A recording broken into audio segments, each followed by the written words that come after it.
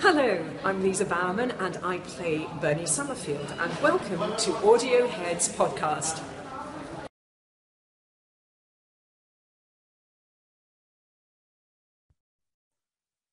Hello and welcome to Geeks Assembled. This is Audio Heads, our very own product of desiring to listen to a bunch of really cool audio adventures, mostly produced and directed by the Big Finish team.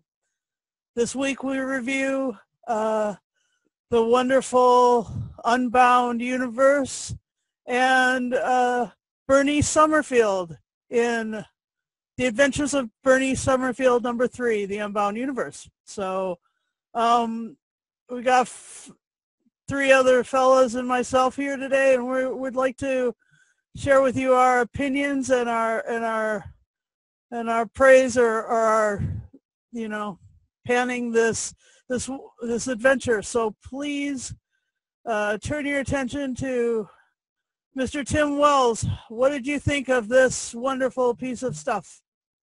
Hi. Sweet. I thought it was good. I think this is, as far as Benny is concerned, this is about her 18th or 19th series since they've been doing these. So it was a good idea for her to do something different. This is the third in the new adventures with Bernice Summerfield. And they really do kind of tie it in with Doctor Who quite a bit. But this time they've done something different. And she goes off with the alternative third Doctor,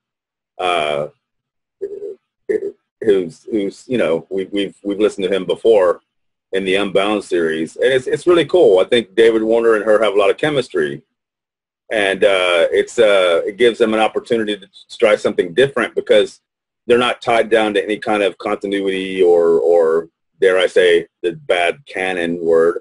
It's free to do what they want to do without worrying about what it affects. So, it's a lot of fun. Also, they have the opportunity to do 4 separate stories rather than 4 parts that are one big story. So they have a little fun with that. I don't know. I enjoyed it overall very much. I thought it was a lot of fun. It was very funny when it needed to be, and I can't really say anything negative about it. Are we rating now? Yeah, go ahead and give it a rating, please. I'll give it a 9. Thanks, a 9 for Tim. And so the one who got us the Lisa Bowerman shout out is Jeffrey Keep and Beef Dad, and we'd like to know what you thought of this, please. And thank you again for getting us that. Well, this was recommended to me by Lisa herself at the Time Lash event in Germany. And she said I would enjoy it. And she was absolutely right. It doesn't disappoint. I mean, she's been playing Bernice Summerfield for almost 20 years now. But the pairing of her and David Warner is just absolutely magical. It is just such a joy. They bounce off of each other absolutely perfectly. The first story about the library and the Kareem trying to destroy the library. Apparently the writer wrote it almost as a send-up of ISIS who go around destroying all the beautiful things like Palmyra. And of course these people, the Kareem, believe that knowledge is the most dangerous and evil thing in the universe, and they are trying to destroy it. And what I love are the singing nuns. Talk about Sound of Music, but you have Rowena Cooper playing the Mother Superior, and she is superb. And they sing numbers because the saint that they worship who it turns out later was quite fond of a drink or two. She was a mathematician, and everything worked in the universe by numbers for her. And by seeing these numbers, they can change things. And it's just a brilliant concept. Loved it. The second story, Planet X, a planet so boring that no one's even bothered to name it. Everybody's numbered. There's a girl in it whose name gets shortened by Bernice to Millie because she's girl something like 10,950,642.5. She calls her Millie for short, which is brilliant. And even the prime ministers are numbered. But the thing is, the prime minister is basically they're just holding the planet back with the way they're doing things. And that gets changed when something unpleasant happens. Then the third story, the world of Tramats. Sometimes the gravity doesn't work. The rivers sing. There's unicorns. I mean, for God's sake. But these are not nice unicorns. These are evil unicorns. And it's just it's been, should we say, altered by a weapon. And it turns out that as far as the Time War is concerned in this reality, the Tramats were the worst ones in it, basically, I suppose, similar to the Daleks and the Time War in our universe. But the Tramats have no idea that they were basically the worst people in the war and the worst enemy of everybody. And so when a ship comes and tries to talk to them about it, they haven't any idea what's going on. And it's wonderful. They're also totally spaced and weird. It's just brilliantly done. Lovely concept. Absolutely adored it. And of course, the final story is it's the end of the universe, supposedly. And so what's happened? Someone's opened a big shop and they're having a sale. But the thing is, what they're trying to do is buy lottery to escape from the universe via the manager's portal. But the manager turns out not to be who everyone thinks he is. He's someone else entirely. He is the master of this particular universe. Nasty, enjoys his champagne, and the whole idea of sending people through this portal is to create energy, not to save them.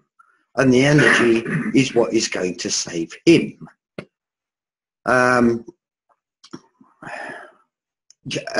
Excellent concept, brilliantly executed. Music throughout all four was brilliant. Direction superb. As I say, David Warner, what a brilliant Doctor. What a shame we never got David Warner as a Doctor on the television. I would pay good money to see. And Lisa Bowerman, well, She's been doing it for 20 years. She's got it right.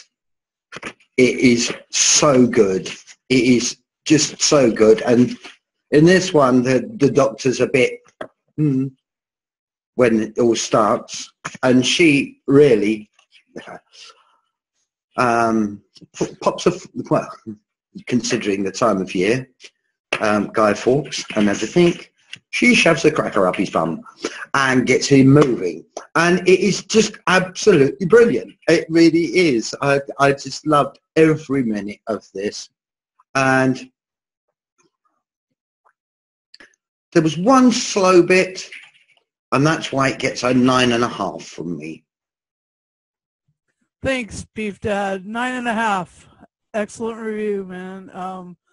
And we're going to go to Lee. What did you think of this, Mr. Wilson? Well, I've got to agree with everyone who said. David Warner's portrayal of the Doctor, I've loved it since he did it back in 2003. As I say, it's a missed opportunity there. We could have had him. He'd have been a brilliant Doctor. Working alongside Lisa Bowman, Benny. I just love Benny. Sarcastic, witty, funny. As I say, loves a bit of drink. It's awesome. And we also get Matt Gatiss, or what do you call it, Sam Kisgart, playing the Master again. Brilliant. The 4 stories really do work well. For me, though, there was a weak story for me, but I'll get to that in a minute. The first one, The Library and the Body, the singing nuns. I just think that every opportunity that they're singing those numbers, very reminiscent though of Legopolis with the numbers, and very similar sort of theme of sympathy for the devil, where they had to keep was it the urns humming, something like that. Yeah, very reminiscent of that. Just brilliant. I'd say the Mother Superior, Rowena Cooper in that is just brilliant. And then you say Planet X. This Planet X is one of the favourites. It's just a boring planet. Beige, you've got to wear beige, wear grey. If you wear any of those things like that, yeah, punishable by death or lobotomy.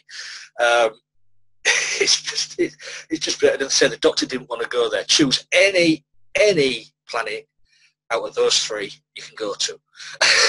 Planet X, so dull, no one named it, but I do love this story. It's very, very funny. Then you get the very dark thing. I said Beef Dad liked it. I wasn't so keen. It didn't grab me as much as the first 2, to be honest. It was good writing, good acting, singing rivers and unicorns, as you say, but I did seem to lose a bit of interest in it as it was going along. But as I say, I can't knock the acting. And then we get the Emporium at the end. A very, very simple story. It's not hard to understand, this one. He's stealing memories and energy, and he's putting them through the portal to create energy for himself. It's just told so well, and it is good to see Matt Gattis' take on the Master again. They say David Warner finally gets his sonic screwdriver back in this. And the Mother Superior returns with the singing nuns. Yes, and she does like a tipple. Say when, a little bit more, keep going. Brilliant. But all in all, it's a very good box set. But just to say, the very dark thing, it just didn't do it for me. So on that, I'm going to give it an 8.5. Just third story, just a one par for me. An 8.5 for Lee. And let me see. I love the way my fellow podcasters have described this thing, and I can't really add much more to that except for I want my own unicorn, and I I think that we should review Sound of Music because of the singing nuns. I caught that, and they also reminded me of the cats who tended people, the nurse cats. There was just a lot of reminders of different things. I enjoy David Warner's portrayal of the Doctor a lot, and Bernice Summerfield is becoming one of my all-time favorite story arcs.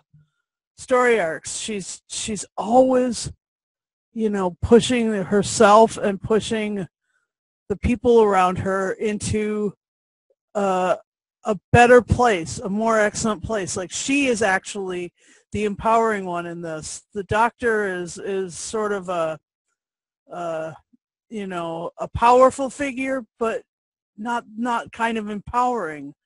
Benny is super empowering. She's the one who's generating other people's character arcs, other people's, expression of who they are. And that's cool. For an archaeologist, someone who's stuck in the past to push people forward, amazing. Anyway, I know that that's just because she's been doing it for 20 years, but Lisa Bowerman, boy, she nails it. Bam! I mean, it's just, it's glorious. And Mark Gatiss is the wonderful master. I couldn't believe it. I was like, oh, I recognize this character without even, the manager has got to be the master. Anyway, that was super cool. And so I will wait for one of our viewers to send me my very own unicorn. And before I open the floor to everybody, I'll give it a 9 out of 10. That's what I'll give it. Okay, so before I open the floor to everybody, I'd like to go around and ask you this question. If you had only heard of if David Warner and Lisa Bowerman were your first Doctor companion, what would you think of the whole start? I mean, I know that you've got all this backlog, but what would you think of it if they were your first two Doctor companion and I guess Mark Gatiss is master? What would you think? Let's start with Lee. Let's start and go backwards.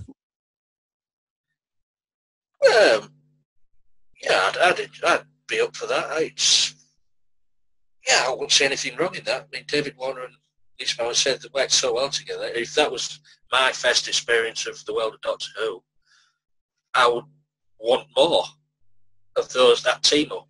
I would love another season or 2 seasons. It's and if the writing's as good as this, oh yeah, I'll be up for that. Beef Dad, what would you think? They pull you in, and you find yourself absolutely loving the pairing. And when you do that, you start to get involved with them and the characters. So yeah, I think it would be a pull-in and definitely a fan. Awesome.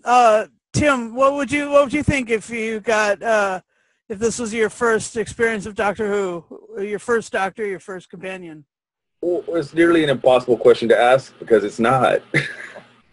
I mean, but I will ditto exactly what Beef Dad and Lee said. I agree with both of them. I mean, this is a very good set, and it does pull you in.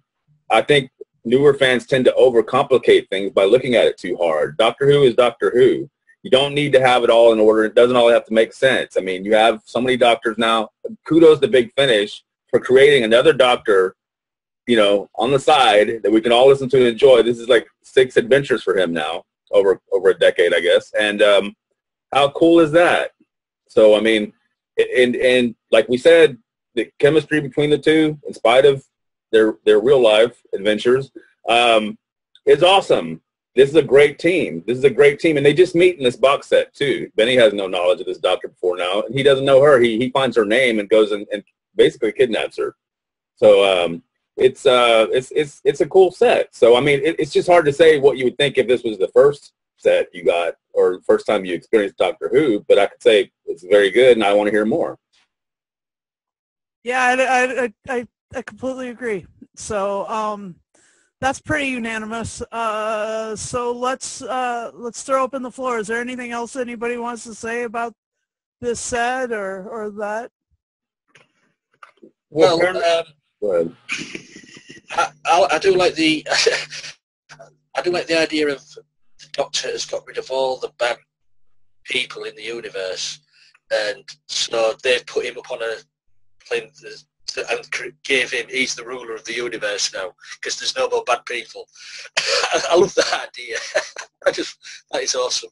But also, going back to that question, what you just said, I do wish Big Finish would do, I know they've brought David Warner, but there was the other Doctors that did in the Unbound Universe, Derek Jacobi, David Collins, can't remember the others now, what was it?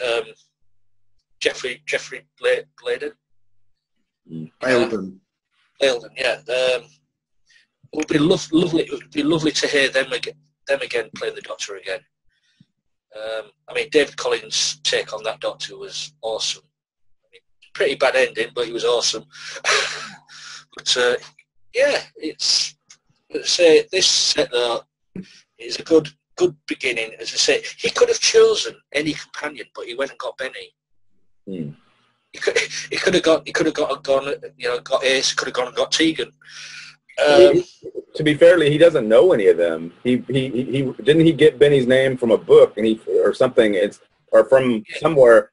He thought that she would anchor him to her universe. That's what he was trying to do, to escape that what do you call it, alternate universe, and it didn't work. So, I mean, the cool thing is, though, they are going to continue with this in the next set, I believe. It's going to be, in the next set of Bernice Summerfield's New Adventures, it's going to be the same setup. I think it's cool, because it's a brand new TARDIS team, really, if you think about it, even though it's older characters, so that's cool. Yeah, that's why I asked the question, actually, because I had the feeling that it would continue on. Go on. Yeah, I'd be I'm fascinated to find out how they get back from the other universe. Well, the question is, can he? He's an alternate universe Doctor. He doesn't belong in ours. I know. That's what's fascinating me. It's really getting my juices flowing now. trying to work this out. How is he going to come back with her? Is he going to bring her back? Because he came to this to our universe anyway. Yes. To kidnap her. Yeah, but there might be consequences if he does come back to the proper universe. If ever the other Doctors turn up, there could be something happen there. All sorts of timey-wimey problems, yes. Yeah. Yeah, but then that might make an interesting storyline. Sorting timey-wimey problems. Yeah, John Pertwee or Tim Treloar or whatever, whoever would be doing the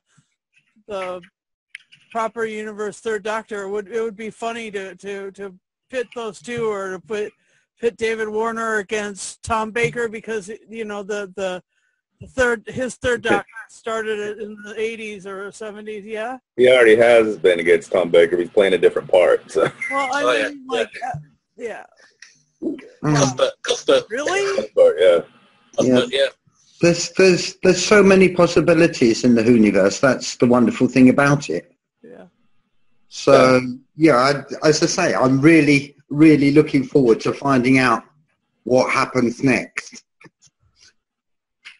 Well, I think, like Lee said, also, it's if this set was popular, and I think it has been, maybe they will bring back some of the other Unbound Doctors with somebody else and do some different kind of stories. It's hard to say. I mean, this was this is essentially Benny's box. So I mean, he's a guest star on that, and that makes it that's a cool thing to do. It really opens up the possibilities of what they can do with both characters. Excuse me. I'll be honest. I haven't heard any of the Jeffrey Belden. He did too. Although I remember him way back in the 70s as Catweasel. He'll always be Catweasel to me. I don't know why. He was the sort of he took on the role of the first Doctor in the two audios he did with Carol Ann Ford. Said that David Collins did one. Derek Jacobi did one. That was a very strange one. And we also had a female Doctor, and I can't remember the actress who played her. Oh yeah. Because David Tennant was in that audio as well. Well, she was a comedian. I can't remember her name. But Tim might know. Was that Female Doctor in the Unbound Universe? Who played the Arabella Weir? Oh, yeah, Arabella Weir. Yeah, she's a brilliant comedian. She's one of the funniest comedy actresses on British television. Yeah. But yeah, I can imagine Arabella Weir playing the Doctor. Yeah, I can. But yeah, but this box set, what a piece of magic, really. And works so well. It's just been a joy to listen to. Yeah, I'm really grateful for you guys, listening to it and coming and sharing your wonderful wit and wisdom about it. It was great. So I just, is there anything left to say, anybody? Just go out there and listen to it. Yeah. Yeah. Give it a chance. Give it a chance. Yeah, you can buy it on a download for €25. I don't know what that is in pounds. Probably about 20 something pounds. 20 to 21. I believe in the US for a download is probably like $20 to $25. I'd have to look. Yeah. Right. It's really worth it. It's worth it for 4 hours. Where else would you get 4 hours of sheer entertainment for that sort of money? It just takes you places where you've never been before. Yeah. Oh. All right. So in 2 weeks, in a fortnight, we'll have another Audio Heads. In the meantime, we'll decide which way and what we're gonna do. But I'd like to thank you for watching. Please give us a like and subscribe and leave comments. All your ideas about the Unbound Universe, Bernice Summerfield, the actors, Mark Gatiss as the Master. Just lay it all in the comment section, and do come back in a fortnight. And thanks for listening and watching Geeks Assembled. All of our podcasts are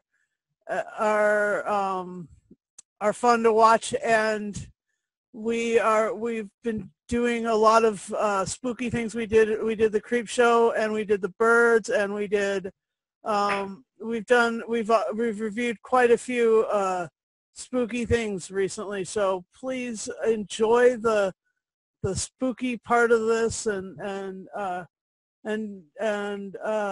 also join us on social media. We have a Facebook group, and we have and we'd love to have you, and please enjoy all of our podcasts, and thanks for watching.